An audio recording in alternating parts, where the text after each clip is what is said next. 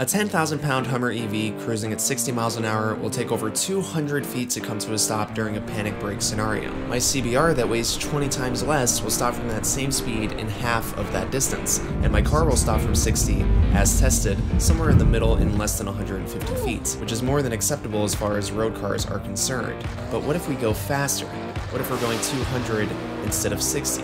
How quickly can you stop when you're covering the length of Millennium Force's lift hill every single second, when you're going faster than the BB from this BB gun? A lot of cars can go 200 miles an hour, but it isn't all about top speed and acceleration like every EV manufacturer wants you to believe. It's also about how quickly you can stop. And no car on Earth can stop as fast as a Formula 1 car can.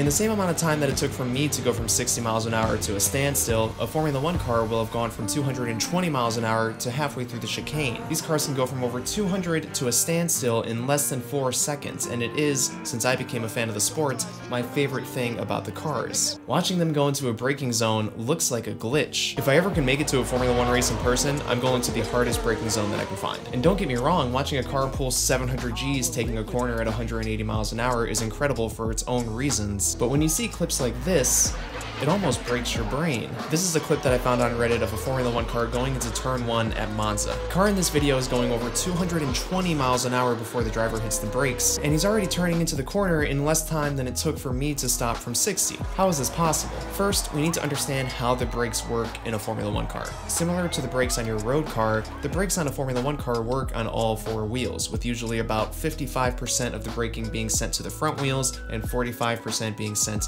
to the rear. And when the driver pushes the incredibly firm brake pedal, it compresses 2 master cylinders. One is for the front brakes, and one is for the rear brakes. These master cylinders cause hydraulic fluid to be pushed to the brake calipers on all 4 wheels. This hydraulic fluid pushes a set of pistons inside of the brake calipers, which push the pads against the rotor. This causes friction, which slows the cars down. But there's a few key differences between the brakes on a regular road car and a Formula 1 car. For example, your road car probably, hopefully, has ABS to make sure that you don't lock up the front tires. This is obviously safer and also allows for better braking performance, especially in slick conditions, because rotating tires will always stop faster than tires that are just skidding along the pavement. And you also have servo-assisted brakes so that you don't have to push so hard on the brake pedal to achieve better braking performance. Formula 1 cars don't have either of these. They don't have ABS, and they also don't have servo-assisted brakes. What this means is that Formula 1 drivers need to push the brake pedal with everything they have and actually use the inertia of their own body during deceleration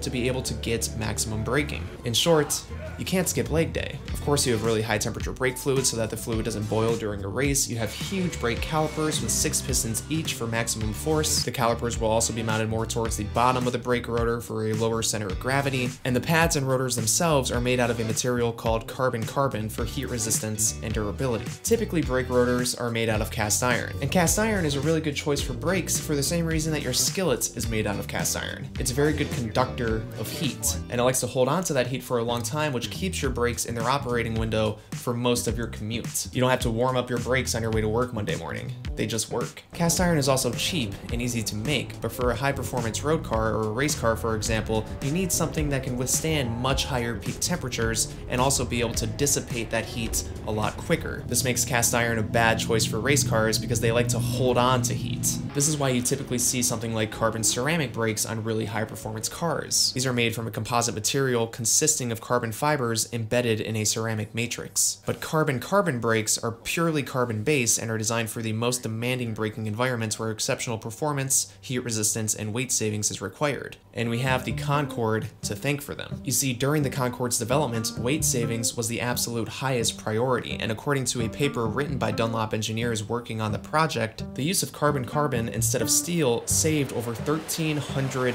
pounds alone, just in the brakes. These revolutionary full carbon brakes with their lightweight design, high durability, and high heat resistance would soon make their way to Formula 1, and by the end of the 70s, they were ubiquitous across the sport, and it remains that way today. So how fast can these cars decelerate exactly? Just how powerful are the brakes in a Formula 1 car, and how close to the limits are we? Well, there's 2 components to this, and it's the second one that really matters here. First, we need to look at this from a mechanical perspective. Could we theoretically, if we had infinite money, make a Formula 1 car that brakes even faster faster than the current cars already do? The answer is yes. On a track like Montreal in Canada, a track that's notoriously hard on the brakes due to its big braking zones with not a lot of space in between for adequate cooling between them, it isn't uncommon for the brakes on Formula 1 cars to get over 1800 degrees Fahrenheit. That's over 1000 degrees Celsius. The reason the brakes get so hot is because there's a tremendous amount of energy in a Formula 1 car that's going 220 miles an hour. We can calculate exactly how much using this equation, where m is the mass of the car in kilograms, v is the velocity in meters per second, and ke is the kinetic energy in joules. So we have a mass of 970 kilograms, the weight of a Formula 1 car with a full fuel load plus a 70 kilogram Max Verstappen, and a velocity of just over 98 meters per second. If we square the velocity, multiply by the mass, and then divide by 2, we get 4,657,000 and change joules, over 4.6 megajoules of energy. That's a lot of energy, and almost all of it needs to be transferred to heat in a very, very short amount of time,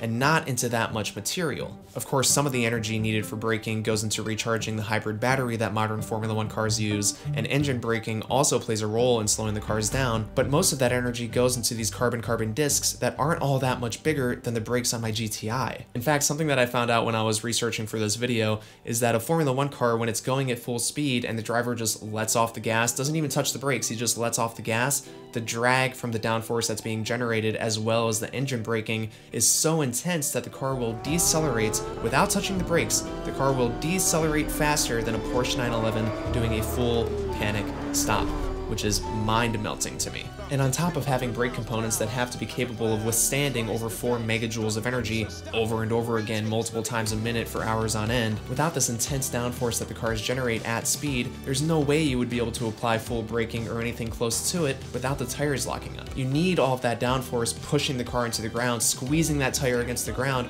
otherwise you wouldn't have enough grip and you would just lock up instantly. This is why Formula 1 drivers typically apply full brakes at the beginning of the braking zone, but as the speed decreases and the downforce decreases along with it, they have to ease off to prevent locking up. So the brakes in modern Formula 1 cars are limited by how much downforce the car is able to generate and how much grip the tires have, not so much in the capabilities of the braking components themselves. So if we go back to our imaginary scenario where we have infinite money and we're trying to create the quickest decelerating vehicle on the planet, there would be nothing stopping us from getting a Formula 1 car, throwing some super big wheels and tires on it with some super big, even more powerful brakes, throwing in some ABS to prevent lockups, throwing in some servo assistance to make it easier to push the pedal, and stopping even faster than Formula 1 cars already do. In the current regulations, Formula 1 cars really do decelerate as quickly as possible. But like I said, that's only part of the equation. Sure, we can make a car that theoretically can stop faster than a Formula 1 car can, but who could drive it? As I said earlier, the drivers in Formula 1 cars are subjected to over 6 Gs of deceleration force under full braking. 6 Gs. Show us your teeth. Breathe. That means that your head gets 6 times as heavy, and you need to be able to hold it up during braking. Not only to be able to see where you're going, obviously, but you don't want to break your neck. But just how much is 6 Gs really? Well, if the average human head, we're getting a little weird here. If the average human head weighs 10 or 11 pounds, that means that your neck needs to be able to support over 60 pounds to keep your head upright during braking. This is no small feat, as I will try to demonstrate. It is an entirely different day. Thanks, Amazon. All right. Here I have 50 pounds, 2 25-pound plates. Get out of here, dude. Let's just see if I can pick up 25 pounds. Oh yeah. Oh, this isn't easy. Oh man. Oh. All right, that's only 25 pounds. And it's not easy. What about 50? So load them up. Oh, no way. Oh, there's no way. Oh, man. Yeah, I'm gonna hurt myself doing that. Oh, boy. Oh, this is insane. So my thinking here is I'm trying to simulate what it would be like if my... I'm trying to simulate what it would be like if my head was 50 pounds instead of 10 pounds. If I was experiencing 5 Gs of deceleration and I had to try and hold my head up. That's kind of what I'm going for here. And I've got to be honest. It's almost impossible. This isn't even including the weight of the helmet, I just noticed. That's why it's almost impossible to brake from 200 to 0 in less than 3 seconds. Thanks for watching. I'll see you on the next one.